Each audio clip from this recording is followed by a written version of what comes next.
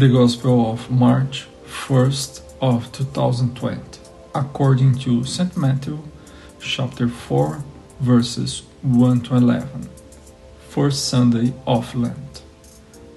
Then Jesus was led by the Spirit into the desert, in order to be tempted by the devil. And when he had fasted for 40 days and 40 nights, afterward he was hungry.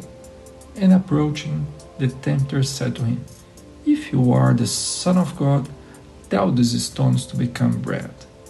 And in response he said, "It has been written, not by bread alone shall man live, but by every word that proceeds from the mouth of God."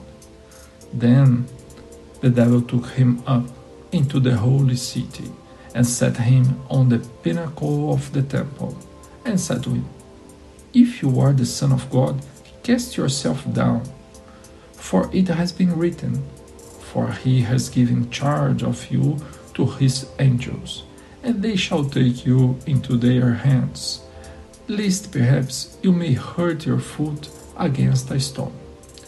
Jesus said to him, "Again it has been written, you shall not tempt the Lord of your God."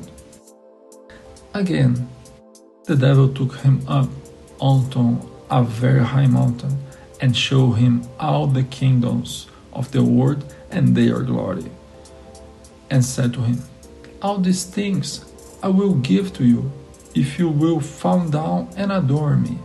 And then Jesus said to him, "Go away, Satan, for it has been written, you shall adore the Lord of your God, and him only shall you serve."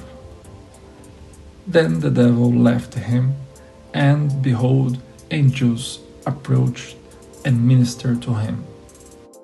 The Holy Gospel.